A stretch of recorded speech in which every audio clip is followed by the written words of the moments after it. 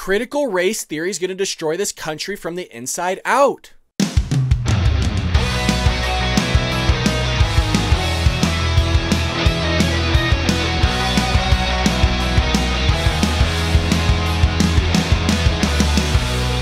Welcome to the Bald Brad Show. Before we get into our story today, please take a moment right now to hit that like and subscribe button. It really does help support the channel, and it also sends my video out there to viewers who have not seen my content or my channel. With that being said, our story of the day comes from our friends over at Blaze Media. It is written by Paul Saka, and he titles it, "Women Who Survived Mao's Purge Compares Critical Race Theory in U.S. Schools to China's Cultural Revolution in Scathing Speech." Now, many of you have heard about critical race theory, or CRT. It's kind of the big thing right now that the leftists are trying to push within our education system, and some education systems already teach it.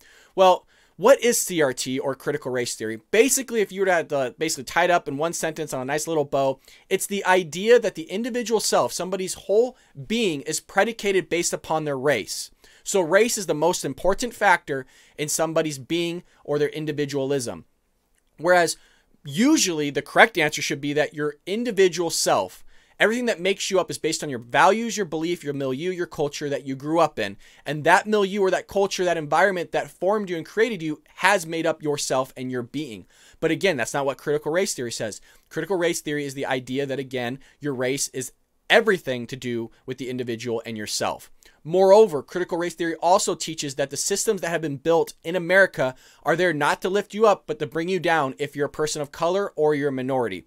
Whereas that's not what normally is the American ideal, and that's not what the founders wanted, and that's not anybody else thereafter wanted. America is built that if you make the correct decisions, the wise decisions, that there's nothing stopping you from being successful and being lifted up by the systems that have been created in America. Now, that doesn't mean to say that there hasn't been systems in the back that have held people of color down or minority people, but today in 2021, there's nothing of the sort that's created or has been here for a long time. So there's nothing stopping you from being successful here in America other than you making bad decisions, and that's what's going to keep you down, not the system itself. Furthermore, now PragerU does a great job here of creating an example that shows kind of the damage of critical race theory and just kind of crosses the T's, dot the I's with one example. Critical race theory begins from the assumption that racism occurs in all interactions. To see how this works, consider this thought experiment. Imagine you own a shop and two customers enter at the same time, one white and one black. Who do you help first? If you help the black person first, critical race theory would say you did so because you don't trust black people to be left alone in your store. That's racist. If you help the white person first instead, critical race theory would say you did so because you think blacks are second-class citizens. That's racist too. That's critical race theory. It can find racism in anything, even if it has to read your mind to do it. So as you see, you're damned if you do, and you're damned if you don't in critical race theory. You're a racist no matter what, based on this ideology, and that's why you're seeing it being so destructive, is you're screwed no matter what you do. Even if you're trying to do the right thing by serving the first customer, you're still a racist. Even if you don't serve the first customer and you serve the second customer for some odd reason, you're still a racist. And look, even if you do everything right and you go even past that point, you're considered racist because you're unconsciously racist. Even if you're a person of color, it teaches about white privilege. No matter what you do, just the lack thereof of melanin in your skin, you're considered racist. So now you're seeing why this is such a destructive ideology. And that's just me talking about it in about a paragraph, let alone teaching a whole curriculum of this stuff to children. You're going to create an indoctrination, an entire generation that thinks America is inherently evil and racist. And by the way, you already have that with leftists. So this is really dangerous and destructive. And what you have here is a lady from Mao's revolution talking about how what she dealt with is correlating to what critical race theory is. And let's go ahead and read this by Paul Saka. Woke leftists have been pushing critical race theory in public education, which has promoted many to compare CRT to cultural Marxism, reminiscent of Mao's Cultural Revolution. One woman who actually survived the decade-long Chinese sociopolitical movement sees frightening similarities between critical race theory and Mao's violent purge. The Chinese-American immigrant skewered a Virginia school board this week for pushing CRT on their children. Let's go ahead and roll that tape. I've been very alarmed about what's going on in our school. You are now training our children to be social justice warriors and to loathe our country and our history. Growing up in Mao's China, all this seemed very familiar.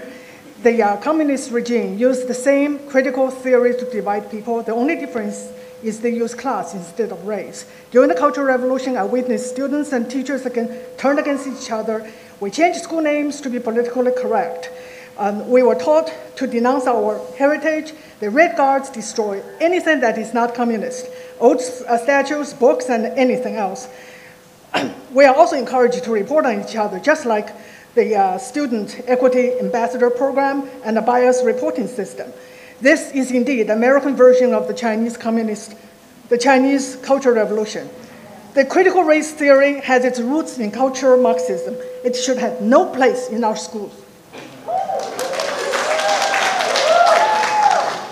This lady is absolutely right. And this is something that I've talked about on the show many of times, is that you're seeing certain indoctrination already happening within the school system, which is why you're seeing certain people turn out like these leftists that going out and they're pushing fascism, socialism, CRT, America's racist, America is inherently evil, America is more racist today than it was in 1960, which is just an entirely crazy ass statement. But this is why you have people that are coming out of our education system acting like this and talking like this. They fully believe it. Look at how Antifa handles things. Look at how BLM handles things. These people just didn't get these thoughts just out of thin air. They were put into their head through our education system, as well as the leftists that are going on TV talking about these things, creating documentaries talking about these things, or going into the education system and talking about these things as well. I've said it many times. There are people blatantly saying that socialism is good. Socialism works. There's teachers that are saying this stuff, and I tell people, and they're like, nah, you're just kidding. I'm not kidding. They are teaching this in the school system. Now, is that what they're supposed to be teaching? Hell no. Should they be teaching that? Hell no. But that is why you have these people coming out and they're saying crazy things, which is people grow up and become board members like this, or they become parents and the parents are totally cool with it, or they become teachers and the teachers are totally cool with it. It's absolutely a destructive ideology and theory that is being pushed. And I mean that by the most seriousness that I could possibly be as far as the destructiveness of this whole theory. And this lady explains it perfectly and makes the correlation to Marxism and Mao's revolution perfectly. It goes on here to say, the immigrant from China province said that critical race theory is an effort to transform classrooms into indoctrination camps. And she's seen it before. She's seen what these camps look like, and she's telling them, you guys need to be wary of this. You need to watch out for what you're doing. But I tell you that these board members are probably just snoozing behind. Don't give two craps about this lady. Don't give a crap about where she came from. It's just another story to them, just another thing that they have to go through. Again, they're just dotting the I's, crossing the T's, and just doing whatever they need to do so they can get this stuff pushed forward. Last month, parents launched an ad campaign to tackle the school system teaching the critical race theory and oust members who promoted the controversial ideology. Also in May, a woman slammed the Loudoun County School Board for pushing CRT, and she compared it to a tactic used by Hitler and the Ku Klux Klan on slavery very many years ago to dumb down many ancestors so we could not think for ourselves. In January, an irate parent lambasted school officials for not reopening schools because of COVID-19 pandemic.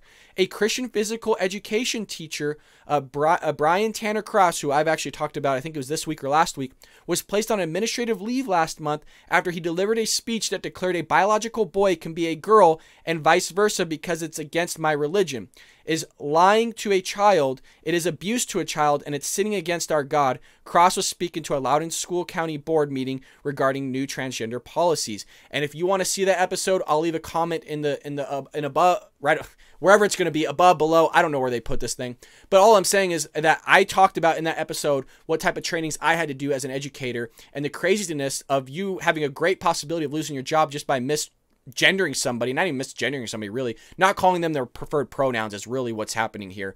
But this stuff's going crazy, guys, in our education system. I can only be so clear about this stuff, and you need to take it upon yourself to ask your son or daughter what's going on in school. You need to look at what they're learning in history. You need to look at what they're learning in economics. You need to look at what they're learning in government class, English class, all these things you in detail, you need to ask them. And I know you don't want to. You just have a long, busy day at work. You don't want to deal with this crap, and you shouldn't have to deal with this crap. You should just come home, put your feet up, watch TV, make dinner, do whatever the heck you need to do. But you can't do that in 2021. You need to be on top of the education. What did you learn today? Tell me everything that you learned, and pray to God your student was paying attention, because unbeknownst to them, they should be sucking in all this information, not asking questions. And hey, you know, the teacher's a teacher. They must know what they're talking about. Not always the case, folks. But there you have it. A woman who survived Mao's purge compares critical race theory to U.S. schools to China's Cultural Revolution in a scathing speech. Thank God for these parents that are standing up against the education system and against CRT. With that being said, that is our last and only news story of the day. I hope all of you are doing very well. I hope you had a lovely week, and I hope you even have a better and blessed weekend. Pray for our president. Pray for the United States of America, and God bless America, and God bless all of you. Take care, everyone.